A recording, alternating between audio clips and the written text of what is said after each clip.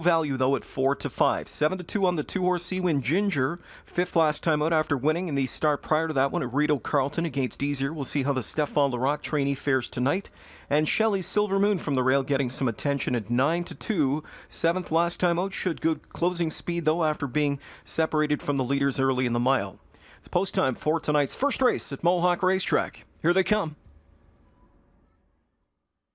They're off and pacing in a big start out in post 10 as Chris Christopher puts the pedal to the metal with Major Hangover, and Major Hangover comes blasting off the gate.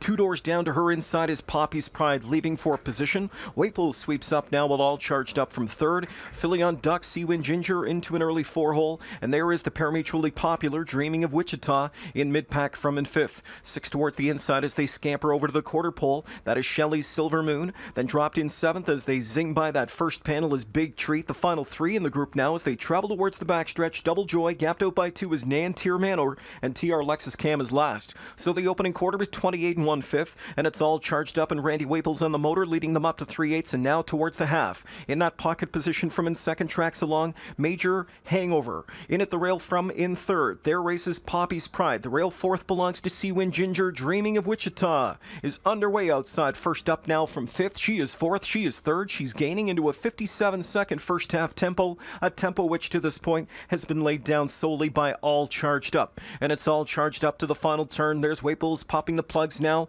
as she's got just over 3/8 to go. Opens up 2.5 lengths lead. Back in the pocket spot from in 2nd. That is Major Hangover. Dreaming of Wichita not doing enough from first over here as her gains in the backstretch have stalled on the turn. Right there 4th on cover as they come up to 3/4. Shelley Silver Moon buried at the inside from in 5th is Poppy's Pride. She's going to need some racetrack. 3/4 in 1:26 and 3, and it's bumper to bumper traffic turning for home in the Mohawk opener. And giving way big time is All Charged Up as that one's come to a stop. Outside Dreaming of Wichita never really did advance. Kicked out off cover comes Shelley Silver Moon. Splitting through horses late now between them is Big Treat. Way out wide closing up is Seawind Ginger. A fight to the finish. Shelley Silver Moon and Davis still there looking for the 8-1 upset in the opener at Mohawk, and it's Shelley Silver Moon. Shelley Silver Moon in front to win. Hard closing up for 2nd was Nantir Manor, who rallied from out of the clouds for Houdon to get the 2nd spot in 1:56 and 1.